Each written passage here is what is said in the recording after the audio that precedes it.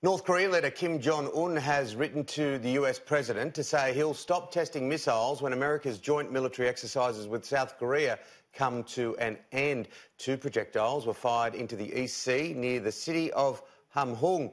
In a post to Twitter, Donald Trump says, in a letter to me sent by Mr Kim Jong-un, he stated very nicely that he would like to meet and start negotiations as soon as the joint US-South Korea exercise is over. It was a long letter, much of it complaining about the ridiculous and expensive exercises it was. Also, a small apology for testing the short-range missiles and that this testing would stop when the exercises end. I look forward to seeing Kim Jong-un in the not-too-distant future.